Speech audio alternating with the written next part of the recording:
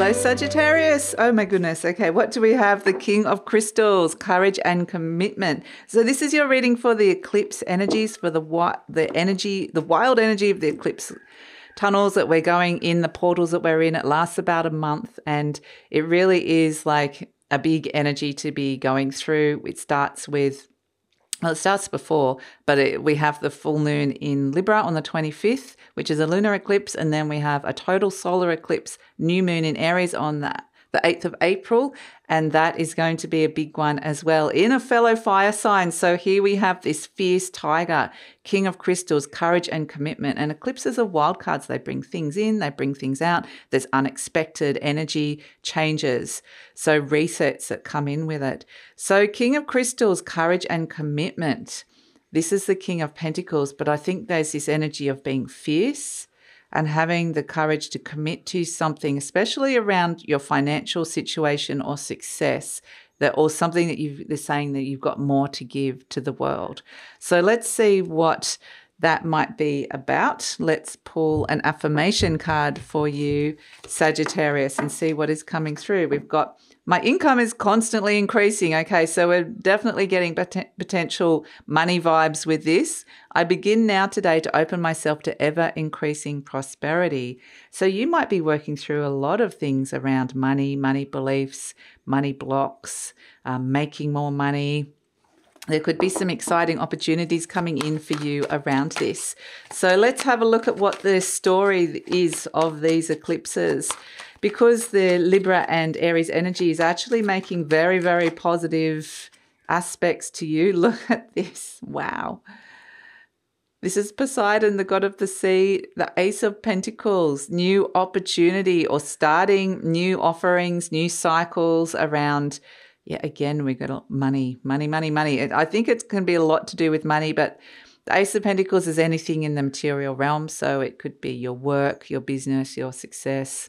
It could be to do with your health. It could be to do with your living situation, your home. But look at this. There's opportunity coming in, potentially around increasing your income in some way, starting with the Ace of Pentacles. So yeah, I mean, honestly, these are the three best cards for money coming in here. So it might be a welcome relief for some of you, Sagittarius. So let's see what else is coming in with this story. This is just the start of the story with the Ace of Pentacles. So let's see where this is going. The new cycle begins. Oh, the Fool, ready to step off. Take a leap of faith. Take a leap of faith, step into the unknown, activate something new, exciting new opportunity coming your way, and it may require the courage to jump into it, quite literally, and commit to it and to just do it. So, wow, it feels so exciting. Let's see what is coming through with this as well. We have, oh my goodness, I don't know if it can get much better. Look at all these people are just giving Daedalus Pentacles. It's like, here we go, I'm going to give you lots of money. So this is a really fabulous time for that. We have it also next to the High Priestess. These are be open to receive the offerings that are coming your way. So if you have a new offering, there are people that are coming and going, yes, I want that, I want that, I want that in some way, or I'm here to help you. These are helpful people, people who want to invest in you, people who want to support you. And it's just like be open to receive, like Daedalus, like, okay, great. So we also have the High Priestess next to this. In this deck, she is Persephone, the queen of the underworld.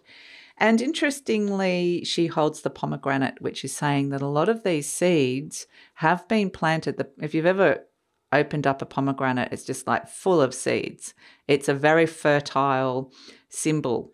And it's been there in the underworld with this High Priestess. She's there, the queen of the underworld. So she is holding this, saying these seeds have been planted in the underworld, and you may have even planted them a while ago. You know, who knows how long they've been there in the shadows or in that underworld. But now they're coming up and out and they're multiplying. You know, we start with the Ace and then we end up with the new activation. Then we end up with the 3. And trust your intuition with the High Priestess. There really is something very exciting. And it might have been that you intuitively got the message to start this a long time ago and just haven't got the results. And now suddenly, boom, out of the blue, something comes through. So yeah, it's interesting energy, but I feel like these are unexpected, really, really positive results that are coming in. A lot of stuff coming your way, fabulous opportunities. People want to give you stuff. Be open to receive that. So let's see what else is coming through. It's one of the best readings I've ever done for Sagittarius. So let's see what else we have. Ace of Cups, beautiful. This is the birth of Aphrodite, the goddess of love. Look at how big that cup is. So it's like, oh, I love this. And then we have the Eight of Swords, which is saying, this is Apollo, the god of healing light, coming in and talking to Orestes. And Orestes is like, please help me get out of some of the old negative cycles that I've been in before. I want to break free of that. The belief systems or the sense that things just don't work out, whether this is something with a subconscious core belief.